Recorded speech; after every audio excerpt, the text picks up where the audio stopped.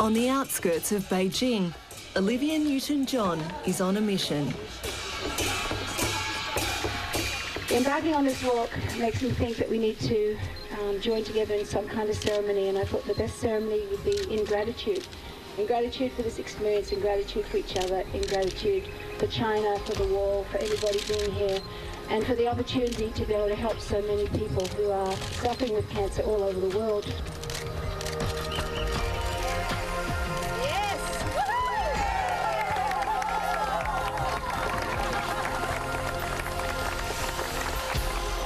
Olivia's challenge is to lead her walking party almost 250 kilometres across 6 diverse sections spanning a vast array of country guarded by China's historic Great Wall. I was excited, but I was also really nervous, to be honest, because it was such an unknown. I think it attracted like-minded people and everyone was so excited about doing it, and it was an amazing experience. As well as Olivia's partner, John Easterling, she's invited along a host of her famous friends who'll join her for as much time as they can afford to take out of their busy lives. Friends like Sir Cliff Richard. The invitation from Olivia came to do the walk with her, and of course, I have never found it possible to say no to Olivia. Singing star Danny Minogue. I could never have imagined myself trekking across China, but it's one of the best things I've ever done. American TV personality Lisa Gibbons. This was one of the most profound experiences of my life. I've proved something to myself. I questioned a lot of things about myself. I learned immensely about the world and my place in it. I made incredible friends that have a sharing that's unique. So it changed my life. It's really, I mean, this is the coolest thing. I mean, it's one of the wonders of the world, after all. And there was Dee Dee Conn, who played Frenchie to Olivia's Sandy in the film Grease 30 years ago. When I got a call asking if I would walk with her for a wellness centre, I said, anywhere, whatever you say. While the celebrities come and go, Olivia's team also includes sporting stars, business folk and ordinary everyday people committed to joining her in making a difference. Olivia has also brought along a unique group of people who walk every step of the way with her. These people she calls Thrivers. Hello, my name's Scott Morrison. I was in August 2001, I was diagnosed with an aggressive form of non-Hodgkin's lymphoma. I mean, I went there, I was on a mission for the other cancer survivors and plus the people that didn't make it, you know. My name's Emma Nicholas, I'm 34, and in 2004 I was diagnosed with thyroid cancer. You know, with thyroid cancer, it's one of these illnesses that are hitting women in their 30s. I'm not quite sure why. G'day, my name's Gordon Chan and I was diagnosed with testicular cancer in 2003. So when I did get through it, again, the first thing I thought of was, well, how can I help other people get through this thing? My name is Rhonda Martinez and I was diagnosed with breast cancer in December 2000. I guess we were there to show even people that hadn't been through cancer that you can just do anything. You can't let cancer stop you from doing anything. Olivia's message of empowerment, that's why we're here. I think we were all in awe of the cancer thrivers and survivors at their heartbeat, at their focus, at their stories, which are amazing. It was like everyone was in the same boat. It was a really great leveler of people. Didn't matter who you were or where you came from, or everyone was the same on the wall and in that experience. And a lot of people got to share their journeys in life and what they'd gone through.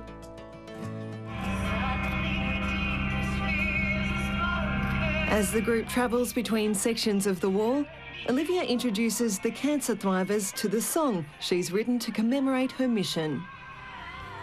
I won't give up, don't give up, here I am, and if you need a helping hand, I'm gonna be right here with you. And it was really an amazing experience because you're in a country where you don't speak the language at all. I mean, in Europe you can kind of get by with a few French words or German words, or you can make yourself understood, but most people in China do not speak English. The food is different because Chinese food in China is not like Chinese food in Australia or America or anywhere else. By the end of the first day, it becomes clear that many here will be challenged in more ways than one. With walking, trekking, hiking, tramping, whatever you call it, from different countries, it's really important if anyone starts to get a hot spot on their foot that they identify. Don't think you're being a wimp because no one else has said anything.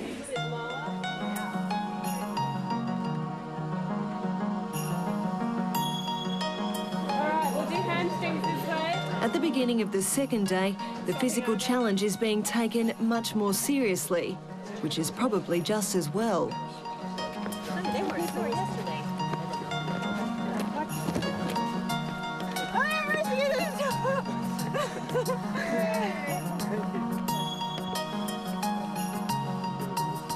You know, yesterday there was some steep bits, not unlike a rock ladder.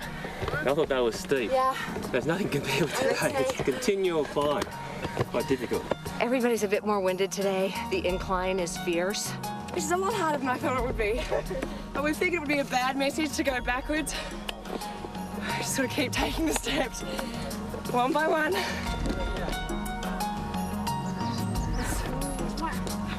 go back. Don't go back.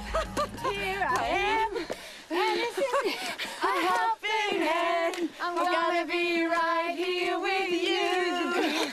Everyone focused on the celebrities going over there. When you're there with them, you realise that the celebrities are actually just ordinary people. We're all struggling up the same mountain. We're really impressed with their work. They're really impressed with what we've done, and it was sort of, it put everyone on an equal footing.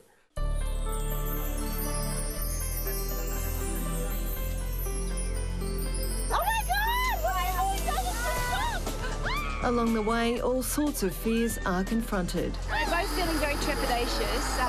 I can't even say the word. We're going to do it because we have to conquer our fears, and we're conquering so many fears, and it's like the cancer. It's like going through cancer. When you first start out, it's very scary. But you have to take that first step. So let's liken it to that. And now that she said that, I can't chicken out. No, I can't do this. All right, don't do it. Open your eyes, girl.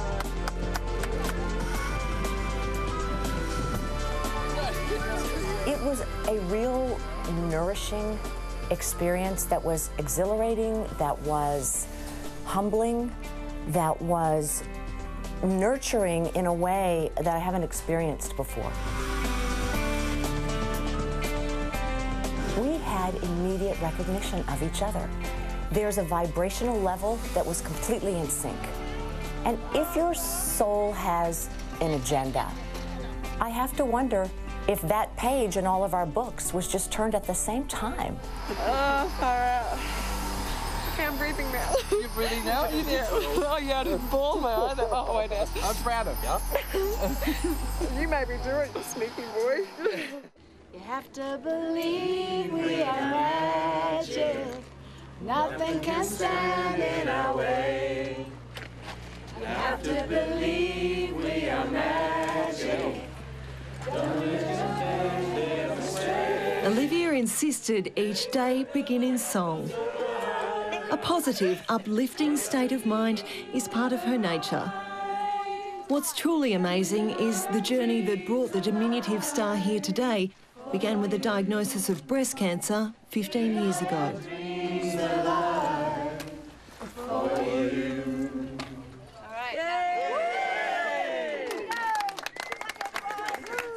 At the time, it was very frightening, especially the initial, when you're first told that you have cancer. You know, I think me, probably like a lot of people, you go into denial or you don't really believe it's real. Olivia has a sparkle that made her a star.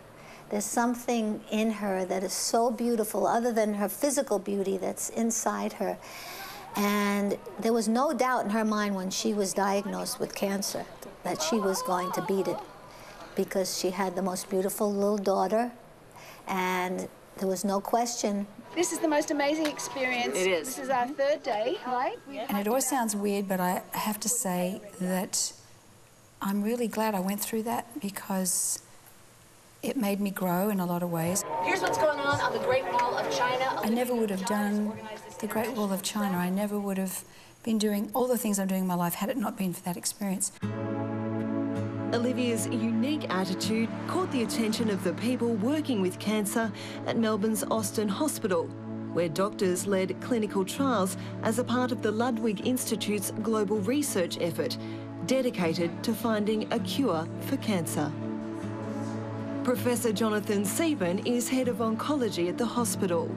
The hospital and the Ludwig Institute have been working together looking at better ways of treating cancer and decided that it was time to build a new cancer centre. And Olivia was approached to see if she could lend her name to this project, and she did so on the condition that we also incorporated wellness as one of the important elements. I heard myself say, I'd love to help you if you will include a wellness centre, because that was always my dream. And I also asked my mum, because I felt kind of weird about putting my name on a building. I thought, does it sound really, you know? But she said, if it was going to help other people, then you should do it. It's terribly important to her, and she doesn't come at this from some sort of a theoretical point of view. She comes to it from someone's perspective of a cancer survivor, someone who's been through the journey, who's experienced treatment, who knows the physical and emotional and psychological challenges of going through treatment, and recognised, you know, from her own experience where the needs lie. So much of cancer is an attitude, so much of your healing is how you feel about it and the therapy. And I was lucky enough to be able to afford, when I was going through my cancer treatments, I had acupuncture, I had massage, I did meditation. Deepak Chopra, who I was lucky enough to be introduced to, taught me some meditation things. I did homeopathy and herbs and things. So I was able to afford those things, but I had to go outside of the hospital. I couldn't get any of that. So I was able to support my body in those ways, and I got through it very well. Olivia's ideas were music to the ears of other cancer thrivers who have been forced to face the same demons. At the risk of sounding very selfish, if I get it back, I need a wellness centre to go to, and why shouldn't we have a wellness centre to go to? There has to be more to, it's not about the treatment of cancer. There has to be follow-up, there has to be something spiritual for people to be able to go to and find themselves again. Patients are people who have needs and who suffer and who need to be cared for. The Wellness Centre will provide something which is going to be terribly important in their lives, something which will nurture that aspect of them which a cancer treatment will not necessarily address. It's Olivia's take on wellness that also attracted her team to come and join her. I just agree with her vision that she's got of making a cancer and wellness centre.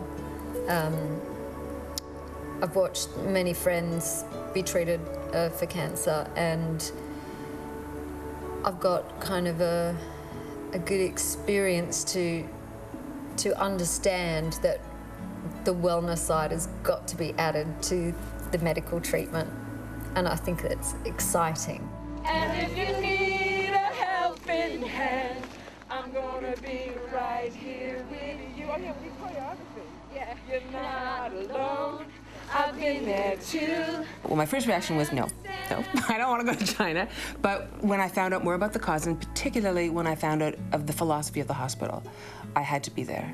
To have a place within that environment that you can be healed or feel you're being taken care of and nurtured, and learn about cancer and talk to other women, and, you know, like the Wellness Centre will be, and hopefully we'll have some adjunctive therapies to help people through the treatments. That is my dream, and it's coming true, and it's just an amazing thing.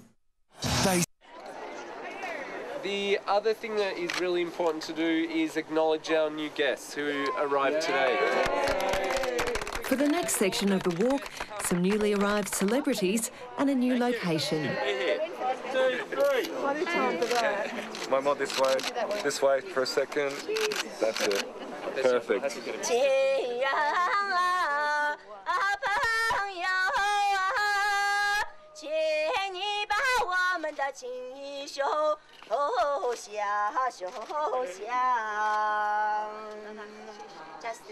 Just so skull. That is Thank the you. expert. That's a way to start the night.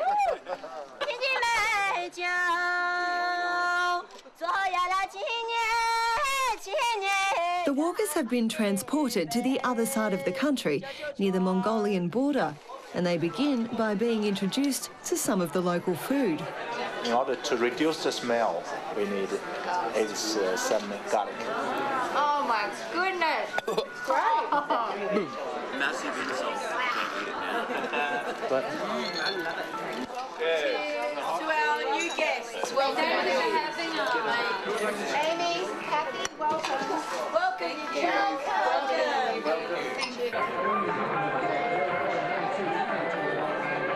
After dinner, they're treated to some local entertainment.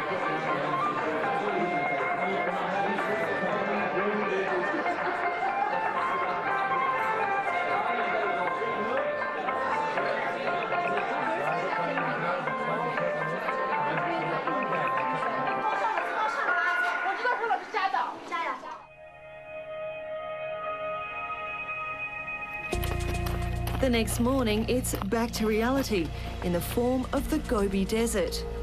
On these windswept plains, the weather has battered the Great Wall into a pile of rubble in many places. As usual, thriver Scott Morrison led the way, setting the pace for the newcomers. No, I said if anyone fell or needed help, I'd stop and help you, and if you need to be carried, I'd try and carry them the distance. I'm finding this real easy at the moment. You're looking for more of a talent? Yeah, no, I am, but I think we need a day's where it's easier, so we recharge our batteries for the hard part. Yeah. My wife, we cry to each other on the phone every day because we both love each other, and I'm sad. This is the only part that I'm sad doing this trip because I'm not home with the family.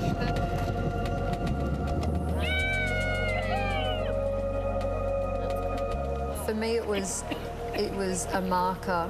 It was just a point where I could stop and breathe and work out what I was going to do to make sense of cancer and what my personal experiences have been with it.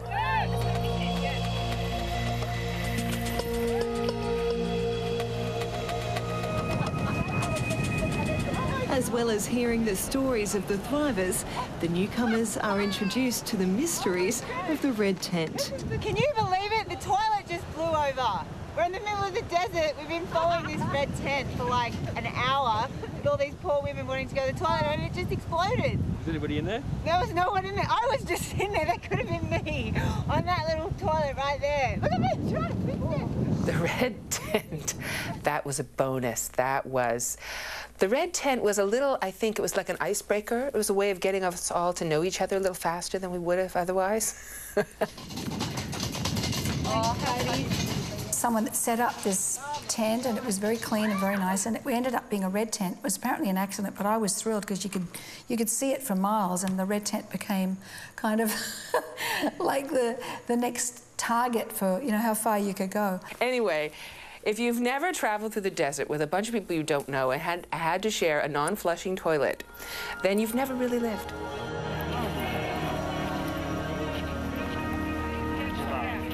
As the team traverses the Gobi's endless horizon, they have plenty of time to contemplate why they're here.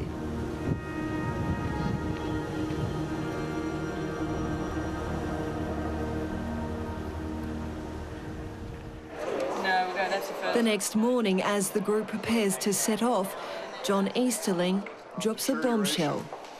In her state, and so I've just talked to him, and so they're kind of calling the family together right now. So I won't be able to be with you the rest of the journey. I'll be headed back, I think, late this afternoon to support my brother And so that just shows the urgency and the importance, you know, of what we're all about, what we're doing here. And we'll see you next time.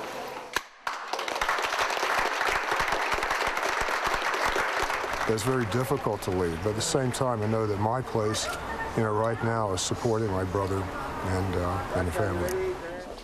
You know, that will. It felt like a really lonely spot, the furthest away you could have possibly got from Beijing.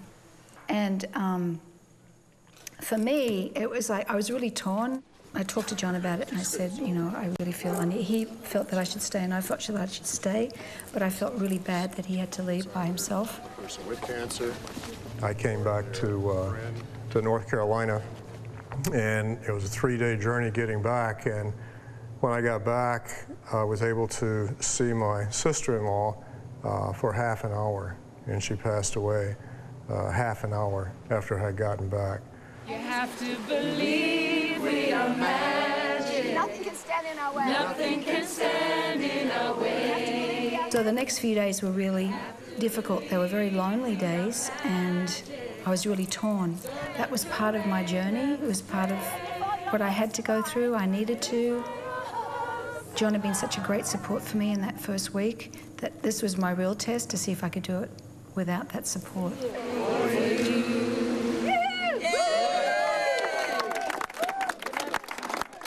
Another region of the country, another surprise. They have no idea where they're going, but find themselves in a television station. We're ushered in, and flowers are put in my hand, and I'm ushered into this room, and they're all speaking Chinese, and we sit down, and they say, yeah, there's a television show going on, and you're going to be not just watching it, you are it. And I go, what do you mean you are it? He said, well, you're part of the show, and it's a fundraiser for the thing, and you're going to make a speech, and someone hands me something to say, and I'm like, boy, what is going on here? What's going on is a live television program paid for by the provincial Shaanxi government so that the Chinese people can donate to Olivia's cause. And there's dancing people and 30 children in beautiful costumes singing a song for us, and they're fundraising, and then they bring out checks as donations for the hospital. These are all local people who know nothing about Australia or the hospital, and it was just, it was kind of unbelievably emotional thing. This is the Great Walk to Beijing 2008 Anti-Cancer Donation Evening. You could say that Olivia broke Chinese historical record. That so far, this is the first time ever during the communist regime that Chinese people personally donated money for foreign charity outside China.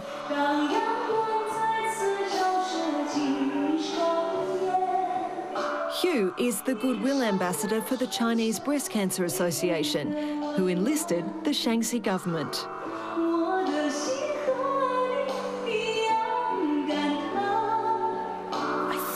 Fascinated the people, and I was brought into the magic with everyone else. I mean, it was these selfless people that wanted to walk 29 days or 28 days. Nobody in China would do that. No star. Maybe half an hour or 5 hours, but 5 hours is already pushing it.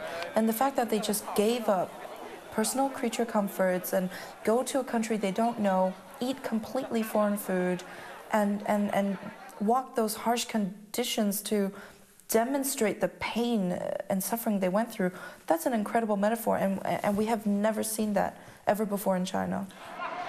Dr. Jeff Raby, our ambassador in China, was also impressed. China doesn't have the same tradition of charity and non-government organisations that we have in the West, and I was quite struck by how the Chinese came out and rallied in support of the awareness campaign and the fundraising, and certainly the Shaanxi section in a very poor part of China, in central China, rallied to provide funds and support the walk, and this is very new for China.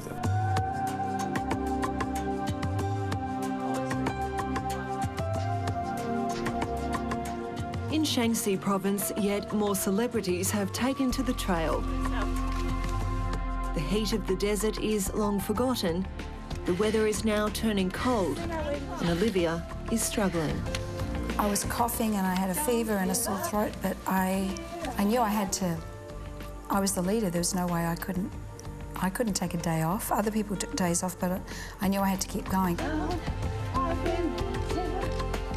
What I thought was amazing is that she actually started and finished and sustained tremendous enthusiasm throughout some very difficult periods of walking. It just shows how incredibly dedicated she is to this cause. And we'd walk miles and miles and miles and uphill, and we'd get to this flat field, and they're these cutest little individually coloured tents, all really close to each other. Oh, Tent City, I love it.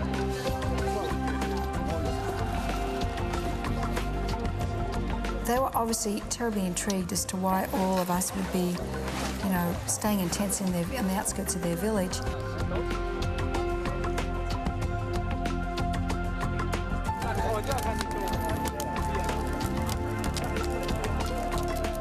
I think the locals provided dinner for us, and they did a barbecue, and we lit this big bonfire.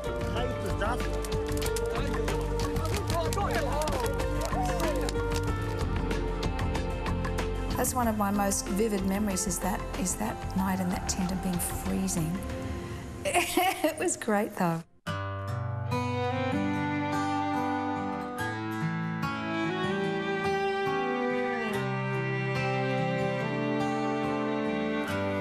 Every step is the same, whether in the sunshine or in the rain. Track just comes down here. Yeah, no worries. If you can hold on, even through the pain, show up tomorrow, do it all again. As Olivia reaches her personal low point, the group makes a discovery in the snow that lifts her spirits. And it was a kitten. And it was weeny. It was like about the size of my hand and soaking wet. It was mewing. And it was freezing, it was snowing, it was wet. And I put it under my shirt and was determined that I was going to save this little being. So this little kitten kind of became my companion and I don't know, I became really, really attached. It was like a spiritual connection with this little kitten. It was almost like he was surviving, we were all surviving. He represented something really important to me and to everybody else, I think.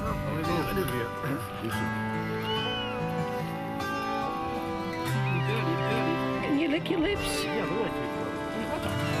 Is he licking his lips? Don't give up, here I am. And if you need a helping hand, I'm gonna be right here with you. Let's make magic. Austin, Ludwig.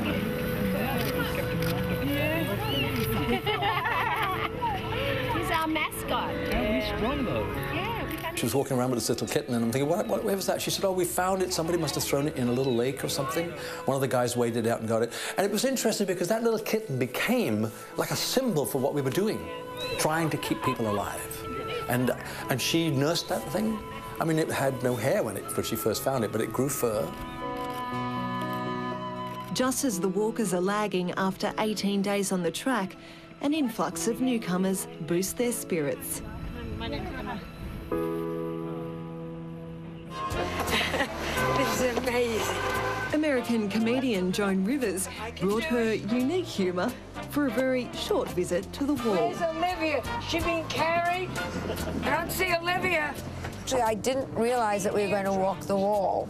When she called me, she said, I thought she said we're going to walk the Great Mall of China. So I came with a lot of credit cards and just ready to have a good time. And unfortunately, it turned out to be the wall, not the mall. Hold on. Here's Olivia. I can't believe it. You got your heels on. I think it's important to bring a little style to the wall. I've been exercising strenuously. Every day I make sure that my breasts touch my toes. I just take off my bra.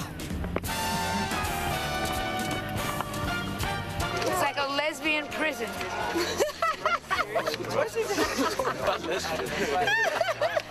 It looks like a lesbian prison. I mean, you can escape if you really wanted to. A man can get out of it like this. After barely an hour, Joan calls it a day. Not you again. Yeah, that's good. Thank You're in fighting condition. Thank you, doctor. Yeah.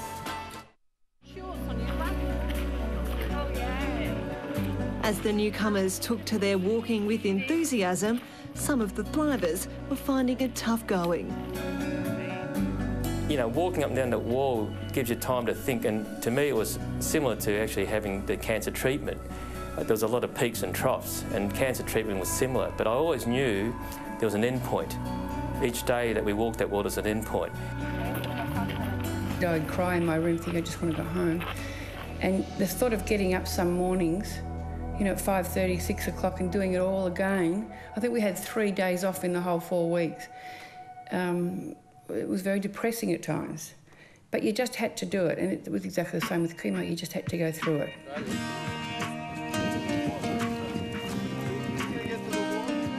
Yeah, I miss the family, don't worry about that. Yeah. Yeah, the wife and the 2 boys and me mother. Scott Morrison was missing his family too. For days he talked often about his wife.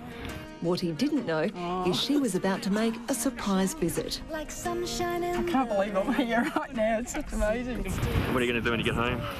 It's a Thursday night. I'll be home, take it easy with the wife for a little bit. My heart is beating that hard.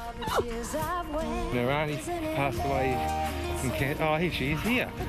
Yeah, you're kidding. No, I couldn't remember you, bastard.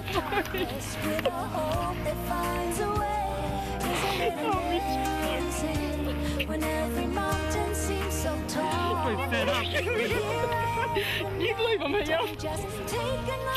Oh, I love you. Oh, everyone's so proud of you, I tell you.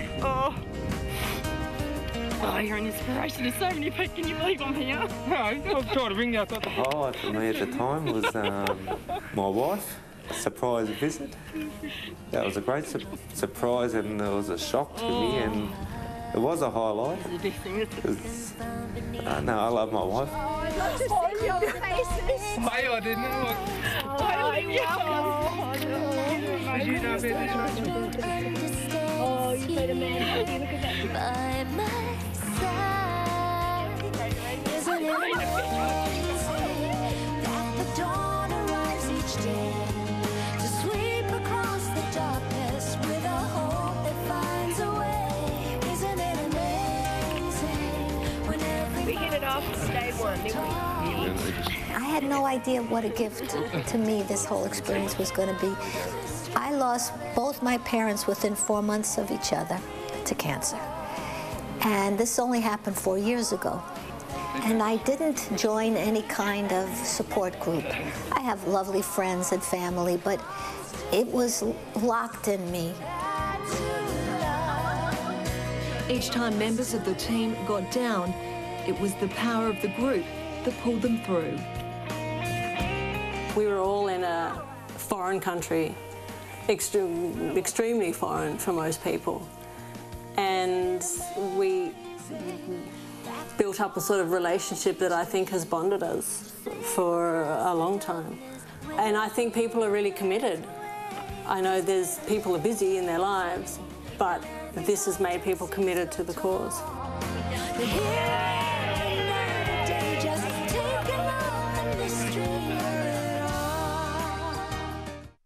How you doing? Good. The latest arrival is the torpedo. His luggage is lost, so he has to tackle the wall in his socks. One of those things that happen. You know when you're told to put all the stuff you really need in your carry-on? Yeah, I didn't do it. So you might be doing this the Aussie way, in thongs? In thongs, barefoot, who knows? So he walked the hardest leg of this trip with no shoes, 2 pairs of socks. I said, Ian, what is this? Is it because you had to get in a cold swimming pool every morning that you're used to torture? I mean, but he did it, and he thrived, and he got through it. Thorpe's feet paid the price the next day, but he soldiered on. Obviously, my feet are feeling a little sorry for themselves today with, you know, kind of some really deep bruising. The enthusiasm of the group is now reaching a crescendo, and despite very steep gradients, the last leg of the journey seems to fly.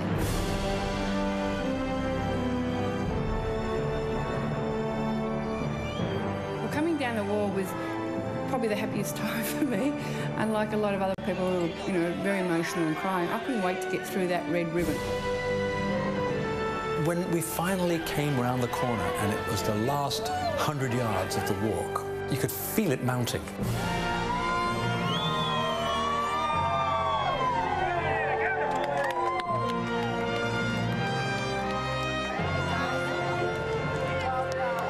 I didn't realise I was going to be emotional, but I just, all these feelings and emotions of all those weeks of walking and the exhaustion and the exhilaration and knowing that we'd accomplished it all came up, and we were all crying and hugging each other. And you know, you see that in sports games and things with people, but I've never really been a part of a group like that or a team. We're a team.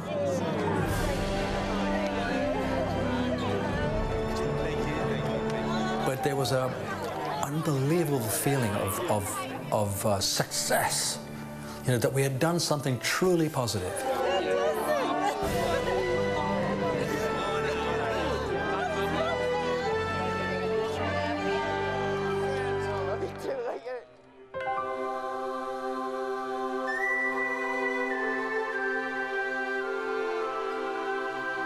People would ask me, how was it?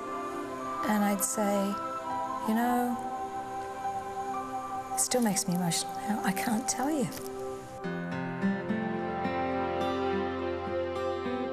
Isn't that amazing? Hang on. Olivia had completed her walking mission and in the process raised millions of dollars towards the building of her wellness centre to change the way the world treats cancer. But to get the job finished, to get the Cancer and Wellness Centre actually built, she will need millions more. Once I make a commitment to something, I see it through, and I really feel that this wellness centre will benefit a lot of people, and I'm hoping that this concept will be taken around the world. Around a month after Scott Morrison returned from the walk, his 19-year-old son, Daniel, was diagnosed with cancer.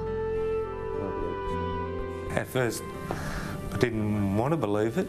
I mean, even when he sort of complained he had lumps, I didn't even take time out to pay attention to him. I just thought he was, I don't know, just, he was at that age. I didn't think he wanted, you know, Monday mornings, I'm tired, I can't go to work. You know, you got a lump, I feel a lump. And I never took time out to feel his body until it was too late, until he got diagnosed. Then I felt his lumps and I thought, you, oh no, dickhead, I should have been onto it. Clearly, Olivia's mission goes on. And I just hope if anybody's watching this that, you know, the donations that came in, those donations don't have to stop because the walk stopped. And you know why? Because cancer continues. The centre is a dream. The dream costs money and we still have some way to go. We're raising that money and we will raise it, but it's going to take a little while longer yet. But when we do have the money, we're going to have something which we build which is going to be something really special. All of the people who joined the walk are now committed to the cause and have joined Olivia in the crusade to raise more money.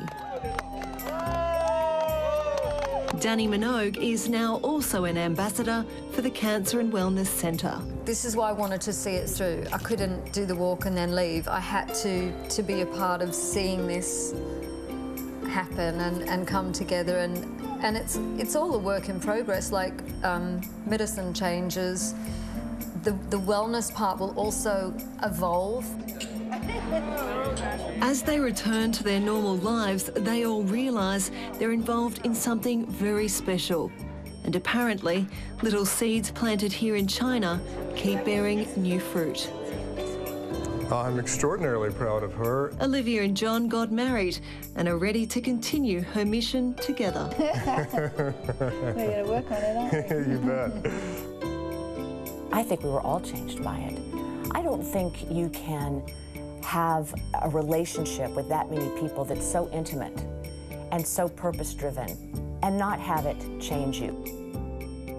Little things don't worry me as much anymore. You know, I'm quite a keen golfer, and my golfing buddies will tell you that it doesn't matter if it's raining, I just say it's water. You get wet, you're dry again, you know, so what? It changed me in a lot of ways. It made me more resilient and determined that, you know, if you have to do something, you just need to do it. Even now I find people look at me, sometimes they talk to me, and their eyes go straight to my scar. And it's an odd thing. I'm not quite sure why, because I didn't actually think it was that visible. But now I think I feel I'm just more proud of it, more confident about showing it. Emma and Brendan are now proud parents. I don't know, maybe it was just, you know, the positivity from the trip that I carried back with me helped that. So yeah, now I'm nearly 5 months pregnant. The kind of people that show up for things like this are people who already have made a choice to stand and deliver in their lives at some point.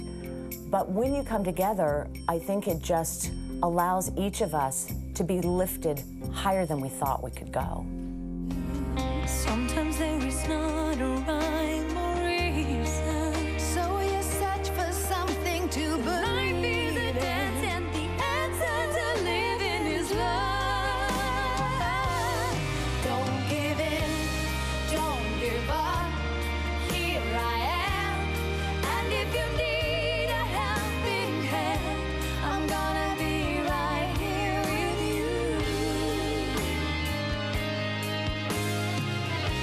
You're not alone, I've been there too, and I understand what you go through.